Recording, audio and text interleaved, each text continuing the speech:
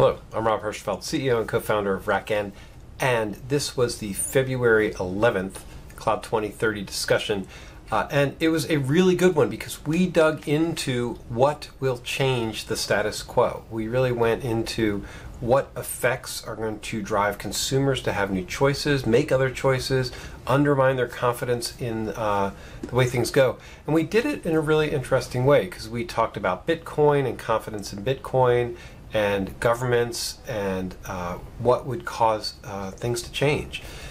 And we covered a lot of ground. So I hope you enjoy this conversation. As always, please come in and participate at the2030.cloud, and I'm looking forward to talking to you there. Thanks. Is the danger from a technology perspective, are we going to see a discombobulation of or disruption to the centralized function of technology, where there are leaders that say, hey, this is where we need to go in order to support this function, that function, and we're going to see it come from everywhere, and there's going to be so little control, it will be the Wild West again. Yeah. No, Keith, I think you're absolutely onto something there. And the notion that somehow the crowd will, manage things in a more equitable way, well, I don't know. Let's just say there's enough history, particularly in the 20th century, that says crowds get taken over, they get led, they get manipulated. It would be tough for me to want to put my future on and bet on that. And crowds generally think short term. I mean, the idea of somebody thinking about the Commonwealth and the things that we think of as natural monopolies and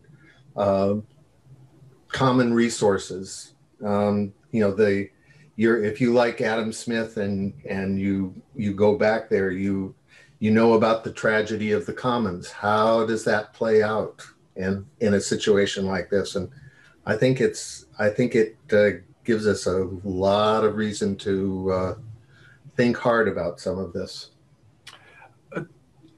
We're actually going to the place where I was hoping to the discussion would go today.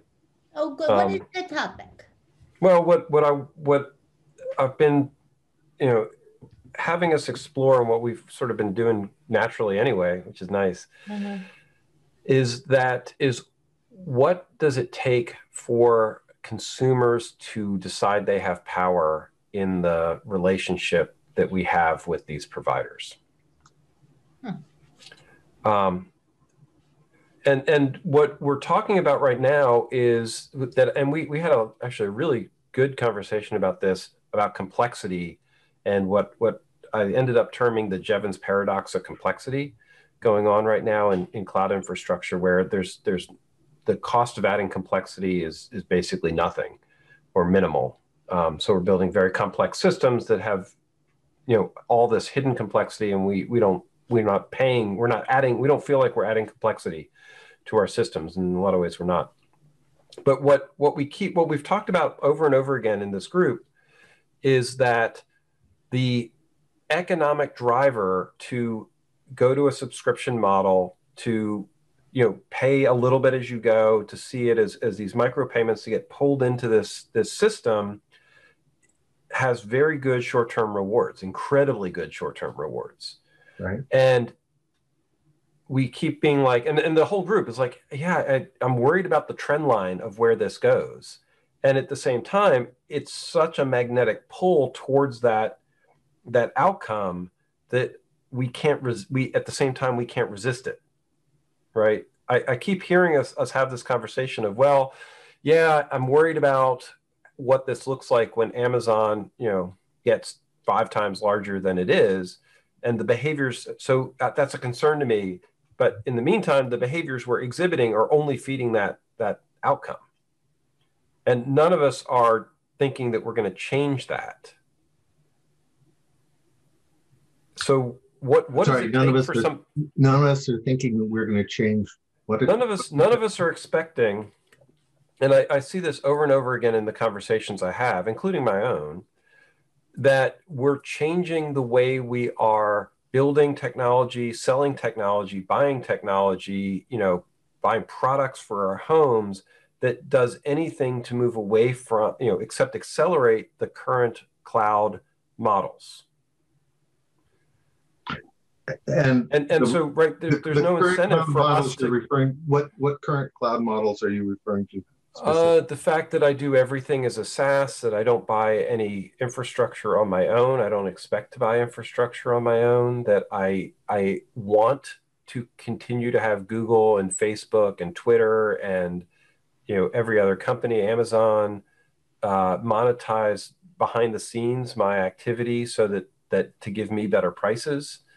Right. I mean, we don't have to go to tech to see this. It was interesting enough, right? We were worried in the 90s that Walmart was going to destroy American towns, which you could argue happened, because they would come in, they would reduce the prices, drive out the competition, and then when they were the game in town, raise the prices would go back up, salaries wouldn't. And nobody, at that time we didn't think that there was a reasonable competition for Walmart. We were very wrong there. But it feels to me like we don't have an answer to when consumers buying this technology start making a decision that they don't like that model, that they want to protect their personal data and desubscribe. That was a long monologue. I'm watching Rich too, because I see you thinking about it. Yeah. Well, there are two things. Let's, for a moment, separate the individual consumer and everything from the small, medium business up to big enterprise. Two things. Some of them are, in fact, building out some of their own infrastructure. And this happens in particular with requirements that are distributed and need to be well coordinated. So right. you do find that. Second, there is a kind of colonial power structure that's being established. And I'll talk about that in broad terms, but the same thing that has happened to the individual consumer that, Shoshana Zuboff calls surveillance capitalism. Yeah. Where you become as a consumer, you're getting all of this service first quote for free, where in fact you are the product, and then trying to extract yourself from that situation is very difficult. That's happening on a corporate level, and what is happening there is you have the giants, you have the Ford. You've got Ford, you've got Caterpillar, you've got, GE, who are less involved with actual manufacturing, and what they're selling are not hard products. They're selling production time. So the way, in fact, you don't buy a jet engine anymore. You basically are buying hours on a jet, useful hours on a jet engine, with a jet engine. GE gets to keep the data. They have to, because they're maintaining it, but they also take real advantage. Certain manufacturers are not manufacturing anymore. They are outsourcing parts. They have for a long time. The electronics industry has done that for, decades now. So it's not just happening with consumers, it's happening in a kind of a hierarchy, and there's a new form of, we'll call it data capitalism if you want to, but it's going to be hard to extract ourselves from that. I don't know that there is a a good way to do it, and quote, democratizing it all and making it, everybody gets a vote is subject to some pretty massive swings and some pretty serious volatility that folks are not going to enjoy very much. So wait, where does the volatility come in? Because I was with you until you described that, and that's soon as you have, well, hell, a run on, a decision to take a run at the PEs by going after games. That's pretty serious volatility. And it's interesting because this is where the Bitcoin stuff gets right. Bitcoin is really volatile, so being paid in Bitcoin is not particularly attractive if it could crash and you're. Yeah. I mean, it's because it's the two things, right? People bought a pizza for a Bitcoin. They love to tell these stories, right? And that's a $10,000 pizza. It wasn't a $10,000 pizza. It was a It was a $3.99 pizza. At the moment. The thing though with Bitcoin is that it is a limited resource. There's an artificial limit to how many Bitcoins there exist by design. And that is why it's a value store and not a currency, because even though there's short-term volatility, longer term, the value of a single Bitcoin is going to go up, particularly as people who are holding Bitcoin end up passing away or losing access to their wallets. Those Bitcoins are not recoverable. So the rarity of a single Bitcoin is going up. No, that is exactly the qualities of an asset class, not a currency, as you're absolutely correct about. The question then is, all right, what impacts the value or the value associated with a single Bitcoin? And I would say that's the place where, because it isn't tied to a physical good, or there's very little in the physical universe that it is tied to, it can be subject to major swings.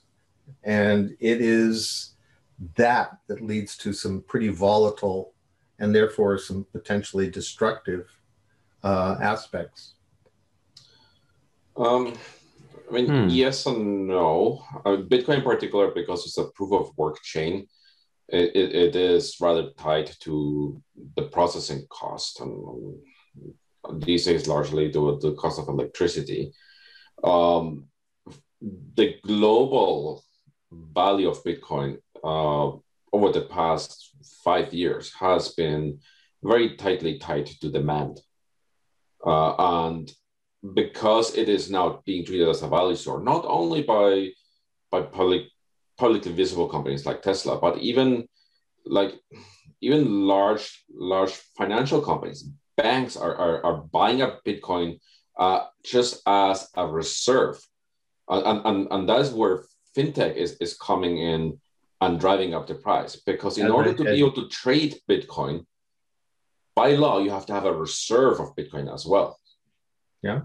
So that is what's driving up the demand. And as there's more demand, as more companies lock in their reserves, less Bitcoin becomes available, which at the same drives up the price. As long as people are willing to purchase Bitcoin, there is no long-term downwards trend. That there might be short dips, as say one company says, well, my reserves are big enough that I can sell off a chunk of it for profit, or someone has recovered, say, their wallet from 10 years ago, and suddenly they find themselves with 20 Bitcoins and say, like, yeah, I'm going to cash this out. Sure, so there's going to be short dips, but the long-term trend as long as there's demand, it's going to continue going up. Okay. So you said the magic word, as long as there's demand. There are ways in which demand gets accelerated, and there's some very interesting ways in which demand gets decimated.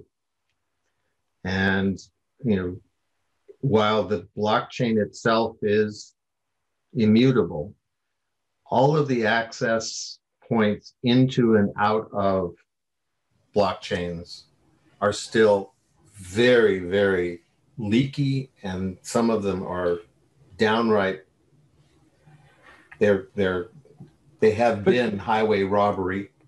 And the thing around this immutable store, this notion that it's trustworthy, doesn't account very often for the shenanigans that go on in the ingress and egress into the blockchain. So all you need is one or two serious players who don't do a good job with an exchange, or get hacked. Well, it's like what happened with the Mount Grok site. It's interesting because I would turn this back to, because you're talking about this volatility, and I'm thinking about cloud.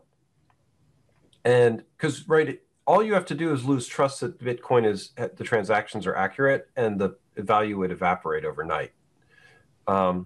If you felt like it could be manipulated by certain parties, or was shown to be that, which is a risk because of the way the calculations are done. And the interest, but while you were talking about that, I was thinking about, and I'm using Amazon as a proxy for the public cloud in general, but I think it's a good proxy, because I think that the question becomes, what would make Amazon, if people start moving away from Amazon, it won't necessarily be because they want to move to Microsoft or Google or Alibaba. It will be because they've lost faith in public cloud, or they've found an alternative or something. They're taking back control. So either Amazon I'm going to discount the scenario of Amazon continues on course and becomes just the behemoth, and move towards what would cause that trend line to change, or cause Amazon to not have as much power in the relationship, and like reduce prices, and for their margins to come down, or become a utility. And so, why do you're talking about AWS, not Amazon? Yeah. Sorry, AWS. I should be specific. And why do you think cloud service providers, why do you think CSPs are not going to find their way to a position of being a utility, and therefore get called upon to be regulated as utilities? That's one outcome. I think that they're going to resist that really, really hard. And I think that there's a geopolitical challenge of AWS becoming a utility, because it's transnational from that perspective. And so if it was going to be the idea that we would have a international body regulating AWS as a utility is laughable to me. We can't do it as a single geo, a single political source. I mean, Europe's sort of trying, but they're taking it from a jurisdictional grounds, and maybe that'll be what starts the problem. But I don't see the political wins making the inroads that a commercial consumer power change would make. Well, so take a look at what the phone company, if we're talking utilities, look at the phone company in the 50s, 60s. They became a utility. They weren't a utility. They became a utility because of national security. And national security trumps a whole lot of international cushion, if you will. The other aspect with cloud and AWS's fierce on that is a similar problem with Bitcoin. The amount of resources being consumed. Right now, a friend who is in the trades, he's an electrician, everything he works on, everything he's been working on for the past 2 years has been data centers in Santa Clara, actually, because Santa Clara has their own power company as opposed to PG&E. Mm-hmm. But at some point, we can't produce the power, we can't produce the land space, the buildings, and everything else without the cost going up. So there's going to be there is a point in the graph where suddenly cloud gets more expensive again. It will, and part of my whole thinking on this is that the consumption models have been so baked in that we'll just bear the cost. You know, that it'll add to the cost, but at this point we would bear it. I tend, and I think that there's an interesting thought process that says what would be, and maybe we don't even need to figure out the trigger, but what would be the reason that people would start saying, you know what, I'm not going to be in public cloud anymore. I'm going to pull out. I want power back. I want control of my technology destiny, right? I don't want to sell my data. It's not reliable. The security's not there. I have laws that prevent me from doing that. If Amazon started having a downward trend in adoption rates, the infrastructure they have to maintain, they're building infrastructure assuming a dramatic growth. Yes. And they have to maintain that infrastructure. If things are level or down, they all of a sudden that infrastructure cost would become onerous compared to their revenue. So consider what's happening in China right now happens here too. In China's getting close to nationalizing most of their large companies. In the US, we actually sit there and say national security, all the cloud stuff are utilities. Suddenly international companies lose trust in these companies because they're controlled by governments. So Rocky gets to it, right? And you started with this, Rob, and you said what's the trigger for this? And it's not immediate, right? But it's going to come down to trust, right? I think that we're starting to see that more and more. Is what's going to drop people off, and we know where some of the early questions of or fears were, and we start to see those start to bear fruit. Do people trust AWS or Azure, the bigger clouds with with something like security? Absolutely, right? They absolutely do. Do they trust them from a business practice perspective? No, but they were the only places to go right now. That's not always going to be the case as most of this stuff gets commoditized and levels out. So right. So then it's going to come down to who do I trust that's not going to enter my industry and knock me out, right? Who do I trust that's not going to take out my my entire reason for my startup at the next AWS reInvent whenever we get those back? That becomes an issue. Or as we saw last night, which is absolutely horrific, right, from them. How do I know that Azure is not going to share all of my data with all of their partners so that they can then go and market to me? I mean, if you haven't seen Corey's thread on that, that is just absolutely scary. So, and then who's still going to be? Who do I trust to still be in business? Which gets us to the whole VC side of the story. So I think Rocky is absolutely on target here, and that doesn't even get into the geopolitical issues of trust. Of who do I trust at that point? Or who's doing business with ICE? Yeah. I think these are fundamental issues. It's interesting because one of the things I go back to is the complexity, right? And that becomes a resilience and reliability story from that perspective. Trust is also a lot of things. Right. Trust is also choice and fit.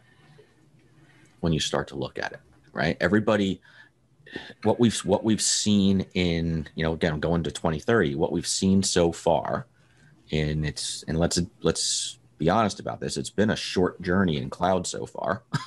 Relatively, that's true. Right? Is everybody jumps on. Now we'll start to see, as we head towards 2030, and we'll see it early, on the front end of it, people starting to pull back, and they're going to start to say, okay, I got on here, I did all the stuff that they told me that I needed to do, I reacted. Now let me reassess what's really right for me. Do I really need everything to be locked in at, at the level of an AWS? What stuff do I need to still bring back in house? That's more right to be brought back in house under my own umbrella. What do I need to move someplace else? Those are sort of, I think that's the shift that we're going to start to see, is a reassessment of all of the spend and infrastructure that people have put into cloud.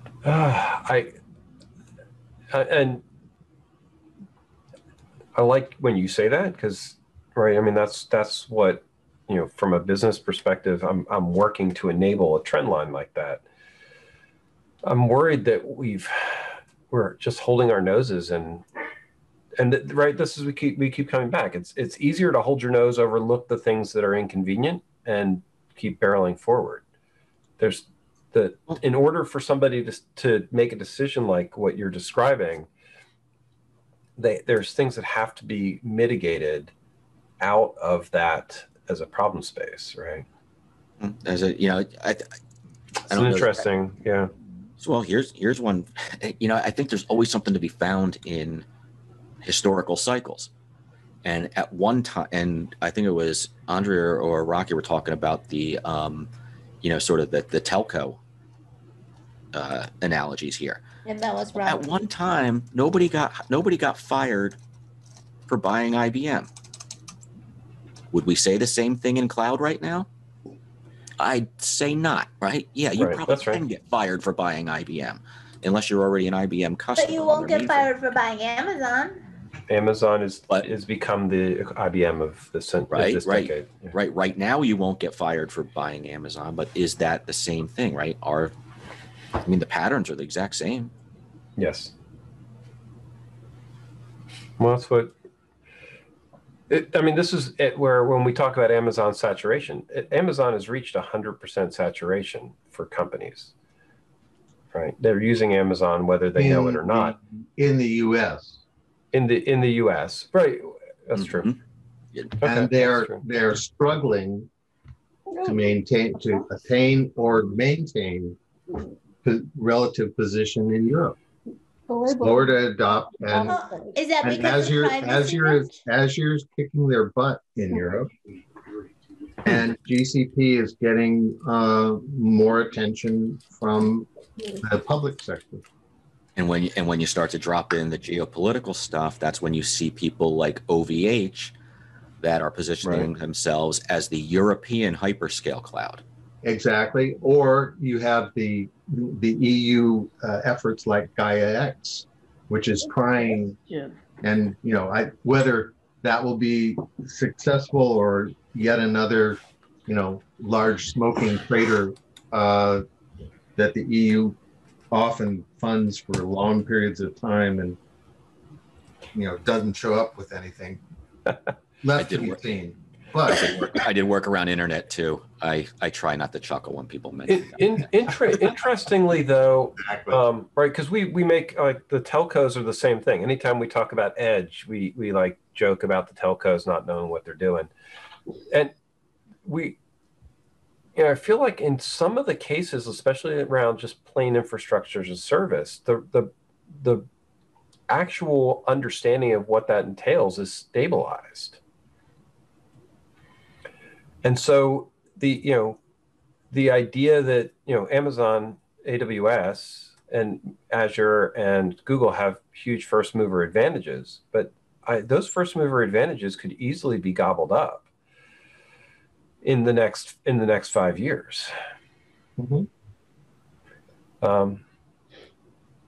It's short of actually buying the silicon, but AT&T and Verizon had first mover advantage by what, a century over T-Mobile.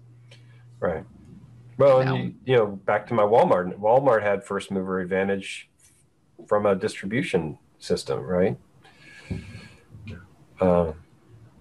Sears could have had first mover advantage on. They sure did. Online. And look where they are now. Well, and Sears was an amazing catalog company, right? They were the catalog.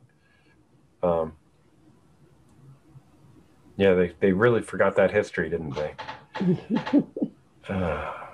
History repeats. There's a reason for the phrase. Well, that kind of gives you, that actually makes you realize, makes me feel like Amazon won't win forever. So why is Amazon not winning in Europe, Rich? That's really interesting. Couple things. First of all, what Microsoft is doing, what Azure is doing in Europe, is taking advantage of the fact that so many mid and large enterprises are already still very heavily invested in Microsoft as their enterprise software. And what Microsoft has done better than any of the others is figured out how to sell. They've put a lot of money behind their marketing and their sales. It's awesome what they've done. So it's a smooth, and to Mike's point about trust, people have come to trust Microsoft, possibly just because it's familiar and they're used to it, but there's a trust level. So if Azure comes to you and says, digital transformation, no problem. You're already, on the smooth path. We can make it smoother. Look at all the complexity. Look at everything else that comes along with moving to AWS. We're safe. We're safer. But that story works better in Europe for some reason. Works a lot better. Okay. This is actually a trend line that I've been bemoaning a bit with the Kubernetes stuff. But let me explain this. Once you've got a yes in an organization, it's much easier to grow that yes. So if you're already using, this was Azure's brilliant move. What they said was, if you're a Microsoft customer, you're an Azure customer, and you can consume Azure like crazy out of that Microsoft account you already have. You don't have to ask permission to anybody. Right. You already have it. Go. This is better than swiping the credit card. The division leader or the small group leader saying, "Fine, I've had it with IT. I'm going to swipe my credit card. I have signature authority. Great. Right. We're gonna go to AWS." Look at entry points, right? Yeah. Once it's in, right, and Office is already in, right? Teams is already in. Once it's in, sorry, IT, you're taking a back seat to the business on that. It doesn't have to be better. It's the organizational friction is much bigger. And this was like, so I've been watching like the CNCF landscape, and I'm like, what the F is going on with this just explosion of little projects or little things like glomming onto Kubernetes? I'm like, that is not the way to solve this problem. Why are you doing it inside of Kubernetes as opposed to solving the problem? Right? We're making some very complex stuff, and I'll stand my ground on this to the nth degree. We're making very complex stuff inside of Kubernetes because the reality is that organizations are all saying yes to Kubernetes. So if I want to do something else, if I do it as a Kubernetes operator or a Kubernetes service or a Kubernetes whatever, they've already said yes to Kubernetes. They don't realize whatever bespoke other thing they're adding. Now that's an ecosystem, and it's potentially great, So as a product company, I could say, you know what, if I have a Kubernetes thing, I'm going to walk into every company because, you know, they've already said yes to Kubernetes. I'm an add-on. I'm not a new thing. And that's how these things start to get built up. It's funny because it does work in the reverse too. As soon as something becomes toxic, you know, SolarWinds, that whole house of cards can crumble really fast. It's an interesting. It's funny to think of this because as much as we feel like these technology companies are completely locked in powerhouses, it is possible that the thread could unravel on them faster than we're thinking, and Europe's a great example for that. Yeah, it'll be also interesting to see what actually is made of the fact that we're looking at what effectively are two global internets. Oh gosh. Where, you know, China is creating something of a size and of a power that is not going to be interconnected with the rest of the world. It's going to, at least for the near future, operate in isolation, and it's an enclosed and contained environment on so many different levels. Right now, I think we have so little insight into what moves things there, how that's going to play out. Very, very, very uncertain there. Yeah, I think that's actually from what little we've seen, what few windows we have on it. I think even the Chinese corporations and the Chinese entrepreneurs have very little insight. It's possible that there is internecine warfare going on within the Politburo, and this is all just something that's a side effect of politics, but we don't know, and neither do the large companies in China. Yeah, no, that's absolutely right, Rocky. I mean, Jack Ma, going head to head with the people, the PLA and other parts of the Chinese power structure. That is going to be an interesting one to watch. Oh yeah. Last I knew, he basically disappeared. Is there anything new on that? Oh no, he reappeared. Oh, did he? Okay. Yes. I didn't see that. Yeah, but yes. But the PLC has downgraded him tremendously. They also just moved against Tesla, and there seems to be moves against other of the large corporations and whatnot. So there's something going on, and it's both political and economic. It's the technocracy is in turmoil at the moment. Yeah. Well, and I think we're getting into and there's an interesting thread. Let me pull this thread for a second, and then I'm watching the clock because we're going to have to wrap up. Because I was just listening to news reports about the lack of chips impacting production of cars in a material way. Yes. And as we continue to see economic aggression with China, it's possible that we would re-onshore.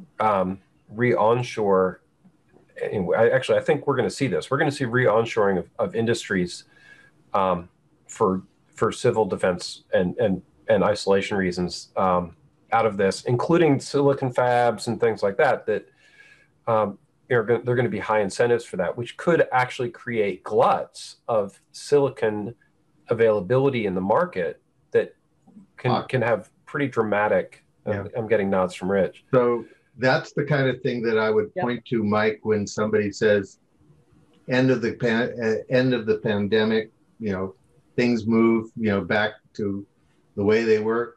There are some pretty strong forces at work here, and when they're bigger than my brain can deal with. It's interesting. The chip shortage is real. part of it is due to the automakers misforecasting the demand for cars based on their projections and releasing availability. But it was already a tight market and under provisioned, which is interesting because when I think about cloud, one of the things that we don't have any real insight to is how much capacity is actually being overbuilt in cloud infrastructures, and what would happen if there was a resource limitation from that perspective. And then all you need is a real major breakthrough in energy production, nuclear fission, breakthroughs in solar, and that changes the calculus as well. Right. Well, I mean, apparently GM has a breakthrough in battery tech for cars, and that battery tech could translate into, the solar might not be on the panel side, it might be on the storage side, or wind on the storage. Like storage, like the ability to store electrons could transform things in very dramatic ways. The bow that I would put on this is that as much as I've been trying to pull our conversation into the consumers getting more power in the cloud discussion, none of these scenarios translated into the consumers waking up and deciding they wanted to change the cloud scenario. Every scenario we've had has really been some externality changing the industry that then let the consumers have more power. Who qualifies as a consumer, Rob? I mean, the company's paying. There's layers of it. You were right about that, but and that is kind of where I'm going with this notion of the, kind of the colonization at the top, where they're literally not manufacturing. They are creating, an imperium, basically colonial outposts, and some of those are big goddamn companies, but they are at the, if not the beck and call, they're certainly at the mercy of some of their major sources of big tech. It's like financial institute. It's the financial industry. The real powerhouses are the large companies and the traders, and consumers are just they're actually one of the products. They're the products. Yeah. I mean, I think to a degree, the cloud providers are recognizing this already. Like Amazon with their Graviton processors, they are starting to build their own infrastructure. Because they don't want to be at the behest of, again, as you said, exactly. of they are. The question is, where do they end up? Are they on the at the mercy, or are they become Ming the Merciless? It's a tough one. That's the nature of these discussions. All right, everybody, we are at the top of the hour. I actually feel like we moved the ball down the field in this case. Not maybe a Tom Brady-esque move, but I think we did advance the conversation, and I appreciate it. Wow, a Super Bowl reference. And I'm dangerous when I just paid in my $10 for the week with my one. We moved it a lot further than he moved it yesterday walking out of the bar. Oh, single best video. Haven't seen it. When you've got two hands full of Super Bowl rings and a supermodel wife, he's like, "Yep, I don't care what people think." his handlers failed bad yesterday. Oh, okay. Now I have to see it. All right, everybody. Thanks. Thank you all. I'll see you next week. Bye. Wow, that was great. We really had a robust discussion about what could go wrong. This is the thing that we've been talking around quite a bit, of what forces transformation to a completely new technology base. And it's interesting, we didn't think it was the customers deciding they didn't like it, but something else, some externality or bigger change in the market that would force this type of seismic shift. We're going to keep talking about it, so come back. We'll talk to you then. Thanks.